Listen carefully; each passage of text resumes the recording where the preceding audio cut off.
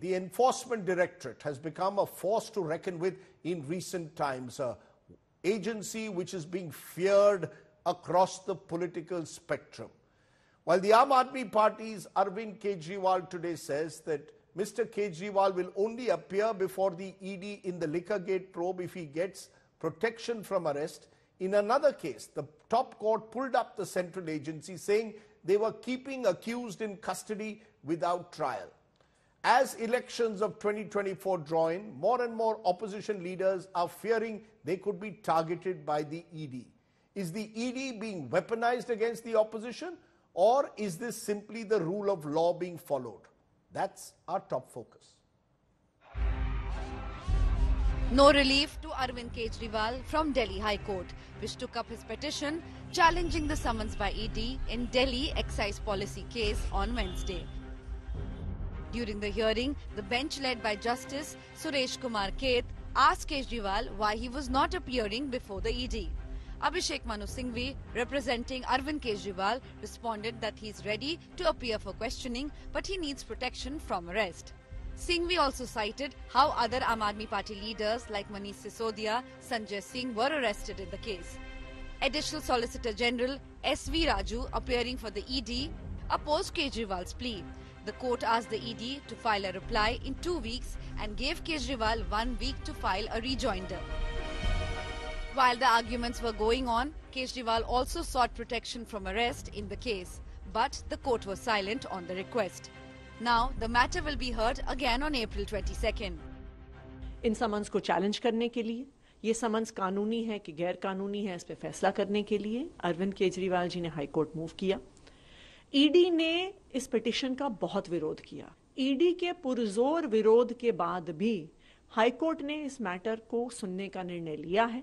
उन्होंने ईडी को नोटिस दिया है और ईडी को अब इस पूरे मामले में हाई कोर्ट में जवाब देना होगा। एक अपराधी, एक भ्रष्टाचारी, इस आरोप में डूबा हुआ एक व्यक्ति उस स्वयं को खुद ही क्लीन चिट दे, क्या इस देश के संविधान में ऐसा संभव है?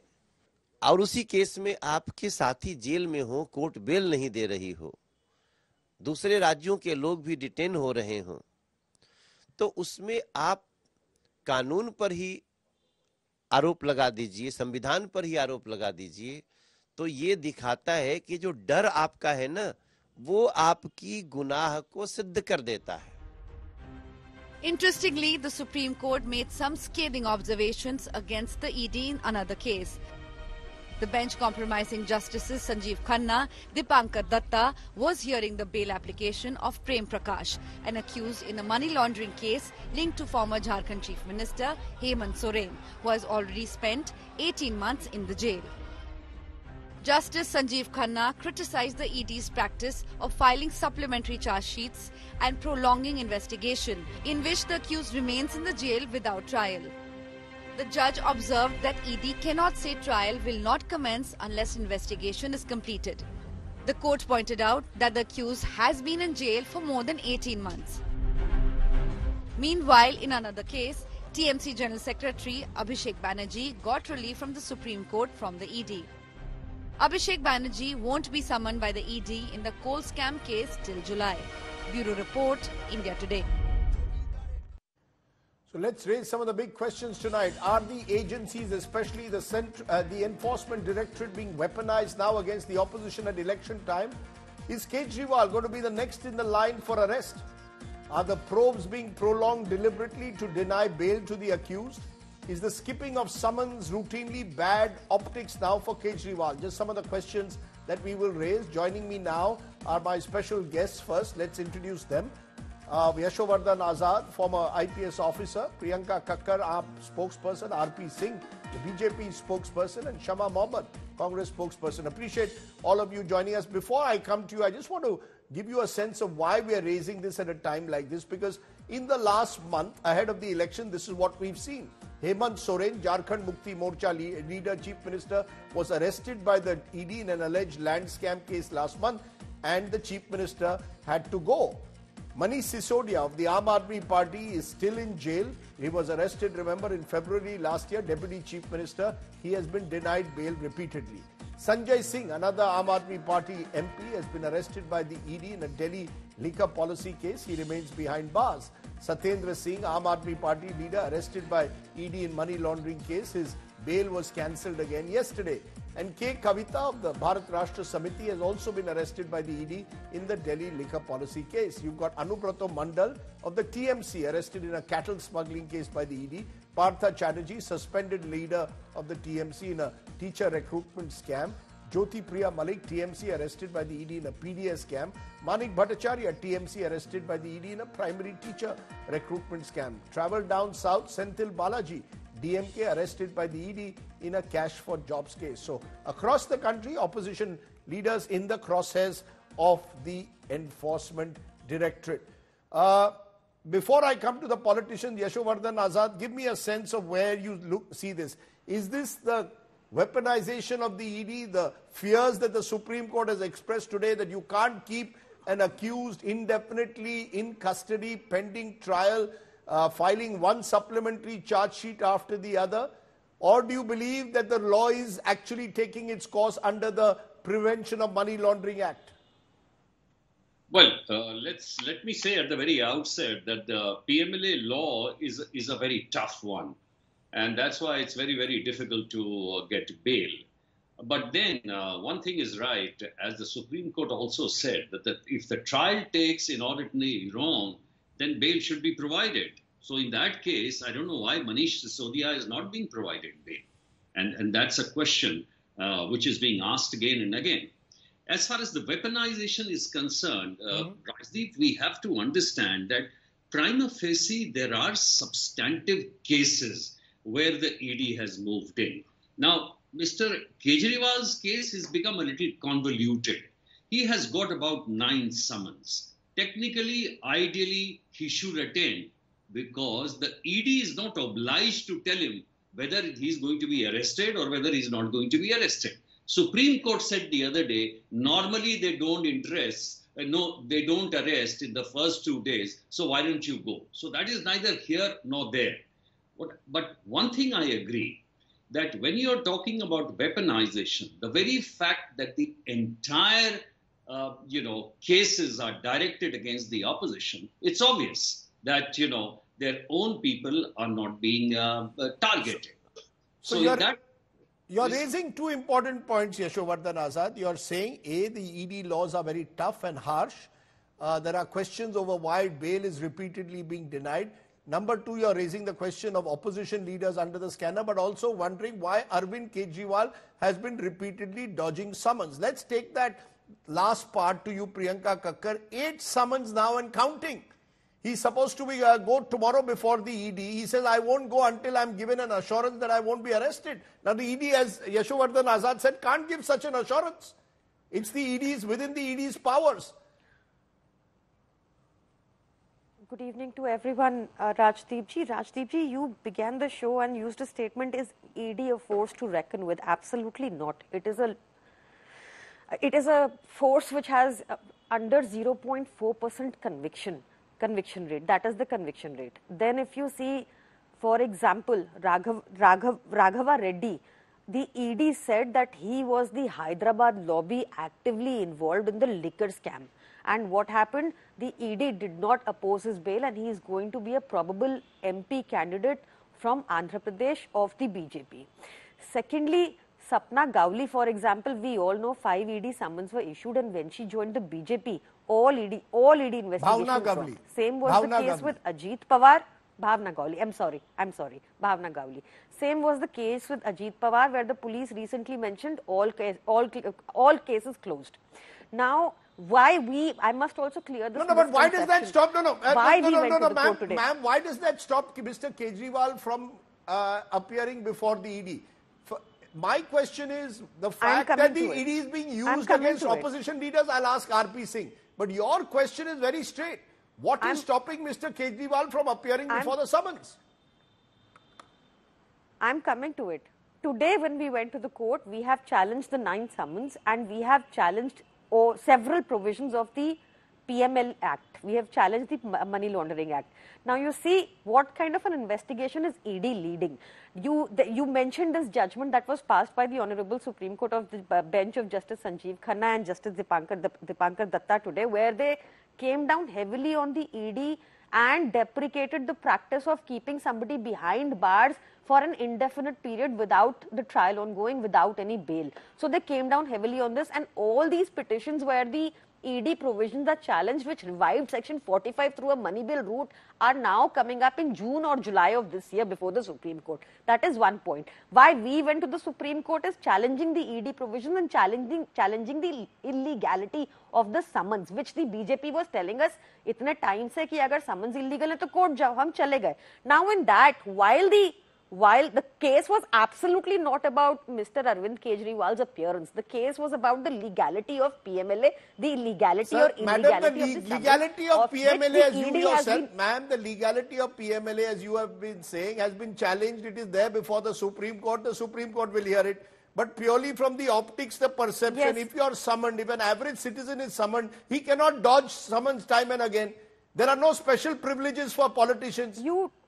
What stops him? If he has nothing to hide, he should appear. No. Doodh ka doodh, pani ka pani. Rajdeep ji, I am going a step further and saying why not confront him through a video conference and then put it online for the people to see. You will know why the ED conviction rate is under 0.4%. There is no provision. There is no such provision of a video conference. That is absolutely incorrect. That is nobody. Show me one case. Incorrect. Show me one case where someone has been interrogated through video conference by the ED. Please show me one case. Rajdeep ji, nothing prevents the ED from doing it. There is no bar. There is no bar. If they have not done it, that is their problem. There is no bar. Let me just take this to, and just as I'm going to be harsh on you, I'm going to be a little harsh on my friend RP Singh as well, because RP Singh... That is all right. Madam, you have not given me a clear answer to the question of why he's avoiding summons, but RP Singh, to you, the general perception is that ये जो opposition leader है, उनको target करना है. 95% of the cases in the last 10 years have been against opposition leaders. I mean, generally, do you think the public is a fool out there? That they believe that the government, all these state governments of the BJP, there is no money laundering going on, given the wide ambit of the PMLA? Only in the opposition ruled states is the ED hyperactive. Naturally, then opposition leaders like Mr. Kejriwal feel they are being targeted. Well, one thing has come out very clear, Rajdeep, today, that it is not doodh ka doodh, pani ka pani, it's sharab ka sharab, pani ka pani. I mean, that's what is clear, because Mr. Kejriwal till date has been saying that, oh, he has to go for Vipassana, he has to go for Diwali, he has to go for Madhya Pradesh election, he has to go for some other election, now the parliamentary election. No, it is not all that. It is only the scare of being arrested. I mean, that's come out clear. And then he has mentioned in his appeal also that, in his request also, that he should be given a safe route, that he will not be arrested. That's one thing is very clear. Absolutely so, sharab ka sharab, pani ka pani. Madam, please do not intervene. Please, did I... Yeah, go ahead, Mr. Singh. Secondly, Rajdeep, there is 1 lakh crore which has been confiscated by the ED in all these cases, and it's not only the politicians, it's the corporates also which are there, where the cases are being followed. The corporates also who are involved into it. Thirdly, but why is it that BJP ruled states the ED is sir? Why is it that in BJP ruled states the ED is dormant? I mean, you cannot have two laws in this country, one for opposition ruled states and leaders, one for BJP ruled states and leaders. Sir, thank you, Mr. Rajdeep. Mr. Kejriwal came with a message of that he is a crusader against corruption. किसी के खिलाफ कोई शंका भी हो तो उसको arrest कर लेना चाहिए, उसको resign कर देना चाहिए, and then he should be arrested immediately. I mean, that's what he started with. And then this Abhishek Manu Singhvi ji is contesting the case. Why doesn't Mr. Kejriwal hire Abhishek Manu Singhvi other than him for himself for other cases to pursue in the court? No, you're not answering my question. RP Singh भाई ना इधर की बात sir RP Singh ना इधर की बात करे ना उधर की बात. मैंने आपको सवाल पूछा, why is it that in BJP ruled states the enforcement directorate is dormant? Or that as in Maharashtra, all the leaders who have switched over, their cases have gone into cold storage. I'll give you the full list. Bhavna Gavli, Pratap let me- Sarnaik, now Ravindra Vaikar, all their cases into cold storage. Has the case has been closed? No. Has the case been shut? No. Sir. And I'm requesting again, let the Mr. Kejriwal, can I complete? Rajdeep, allow me to complete, please. Okay. I'll appreciate Mr. Kejriwal, or even for that regard, you can hire Mr. Abhishek Manu Singhvi. I'll pay the fee. If Mr. Kejriwal doesn't want to pursue the cases against the corruption, I'll pay the fee. If he can win the cases, the fees is on my head. Otherwise, he should pay double the fee to me. Sorry, It's sir, very you're not simple. answering my question. You're not answering my question. To say that the I'm cases answering have the not question, been sir. I'm closed, answering the question, sir. None of the cases are... that's not good enough for me. You're sending Tell me repeated summons to opposition leaders and no summons to the BJP leaders. Why don't you send summons to the leaders who have switched over in Maharashtra? No. Let me tell you. You just spoke about Soren Saab. I mean, Mr. Shibu Soren. Yes. Hemant Soren. Yes. But the case against him was filed by the local police in the land scam. It was the local authorities which filed the case, and then the ED came in the case. It was not that ED filed the case initially. So there have been cases which have been filed by the local agencies or the local administration. Even in Mr. Kejriwal's case, it was a Congress party. They claimed themselves. Anil Chaudhary claimed that he was the one who filed the FIR against Mr. Kejriwal, and that's how the complete case came in forth. Sir, So, I am afraid Sir, you can are... I complete, No, sir. You are not answering my central question, and therefore I must move on. You are not answering why there are different rules in this country, in BJP ruled states and opposition ruled states. There are no different rules. There are no different rules. I'm giving you the many examples, just as Mr. Kejriwal has to answer why he's avoiding tell me summons. any case which has been shut. Sorry? That's not good enough. You're not summoning them anymore. Any the case case has has gone been into closed cold and shut. storage. No. Ajit Pawar's case, the economic No. offences wing says we have no more evidence. We want the case closed. I give you a challenge. I give you a challenge, Rajdeep. I give you a challenge now on Ajit Pawar. Okay, now you're saying about, I give you a challenge on Ajit Pawar. Please hire the best lawyer. I'm committing on your channel that I'll pay the complete fees. Please go against Ajit Pawar if there's a case. Okay, Fact let is, me take that. Okay, that's a point I want to take to you, Shama Mohammed. What RP Singh is saying, that if all these people are so innocent, or those who got away are innocent, then go against an Ajit Pawar, get the best lawyers and go after the BJP leaders who are allegedly involved in these scams. Now, that is the argument the government keeps making. The Prime Minister, no less, even at the India Today conclave, said that, look, look at the number of inquiries that are taking place, the assets that we have seized. Look at the ED's performance. He's praising the ED. Okay, so let me get you that. He says go to court. Court will take time. By the time the Lok Sabha elections will be over, number one. Number two, ED and the CBI is not with us. Let RP say I did not interrupt. Please let me finish. 2004 to 14. I never interrupted. I never uttered a word. Ma'am. Go ahead, Shama Mohammed. We had ED investigating around 26 leaders at that point of time. Of that, 6 were from the Congress party, 3 from the BJP. As you remember, during our time, any minister had corruption allegation, he was asked to step down and there was a CBI probe. Rajdeep, you know that very well. Now, what we see, I'm just going to digress to the CBI. The Bombay High Court, what did it say in the Chanda Kochar case? It said very clearly the arrest was illegal and it was abuse of power. Exactly what today the Supreme Court said on the ED. So these are not the words of the Congress party. Now, even in the Hemant Soren case, he did not appear for their questioning in Delhi. What did they do? They put out a poster saying 11,000 rupees reward. Hemant Soren is absconding. Now, I don't see that alacrity on Ajit Pawar, Himanta Biswa Sarma, Suvindu Adhikari, Narayan Rane. He said, whose case is closed? Pratap Sarnaik's case in 2022 was opened in May. In 2022, September, after he joined Shiv Sena Shinde faction, the economics offense wing said, there is nothing. Please close the case. And the ED has closed the case. If you don't know RP Singh, please go and check. The ED has not closed the case. Let me give you a fact check. The economic offense wing has recommended that the case be closed. But I want to ask you this, ma'am.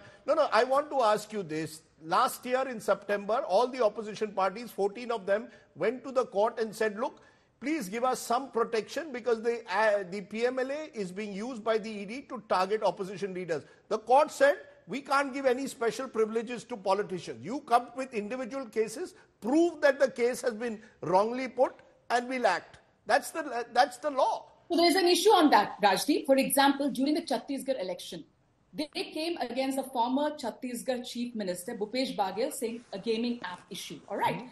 There's an investigation opened immediately because the election was on. Then once the election is over, we don't hear anything about it. So it's a pattern. Now what we see is RJD. The whole family was questioned. And at the time when the case, the land for jobs scam, according to them, happened, it was 2004 to 2006 to 9. And that time, Tejasvi was a teenager. His name is there. His siblings' name are there. So what does it show? Rohit Pawar, for example, in Maharashtra, he got a sugar mill worth 54 crore from the state government, and others bought it for 25 crore. They have attached Rohit Pawar's. So this is the question we ask.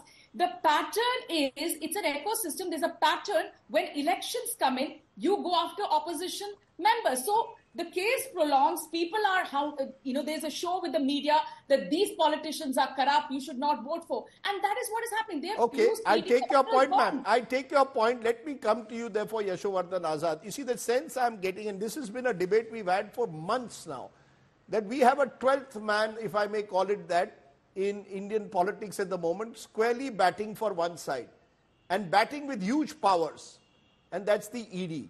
Surely the IPS officers or the IRS officers involved, who do they take their orders from? The PMO, the Finance Ministry, the Home Ministry? Let's be honest now, you're a retired officer. No, even when I was not retired, I was pretty candid about these things. Let me say one thing, Rajdeep, that the taint is on both sides. There is, just because the government is targeting the opposition, and I agree with it, you cannot say that you should not institute cases or you cannot investigate. That is a different issue, that they are not targeting their own. Now, how do we solve that? Unless the court takes it suo moto or something, or there are, officers of spine, as you were talking about. Yes, you're right. Unless you give the autonomy, the requisite autonomy to the ED or the CBI, this thing will continue. Let me ask you another thing. Why doesn't the opposition go to the court and talk about the autonomy to be given to these institutions? Why doesn't the opposition go and raise the issue before the Supreme Court about the police reforms and fixity of tenure?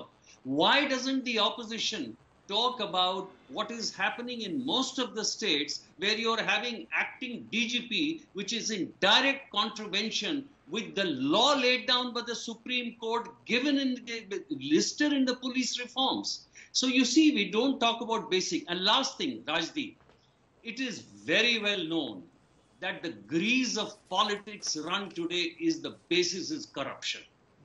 If you see the electric bond scheme, where the entire scheme has been, rendered unconstitutional, how are you running the elections? You should stop it. You should have that's another debate for another day. The fact at the moment is, my focus has been on the Enforcement Directorate and the way they pick and choose cases. The selectivity is the problem at one hand. On the other hand, the optics of politicians not willing to even appear before the ED despite repeated summons also sends out the wrong message. So both sides have much to be questioned about, but for now the ED clearly has become a 12th man in the elections of 2024, and that's not good for democracy, because then it's not a level playing field. For a level playing field, an enforcement agency cannot be weaponized and used only against one side. That's effectively, in a way, what the courts are also saying when they today rebuke the ED for the manner in which detentions are taking place. I appreciate, though, all my guests joining me here on the news today.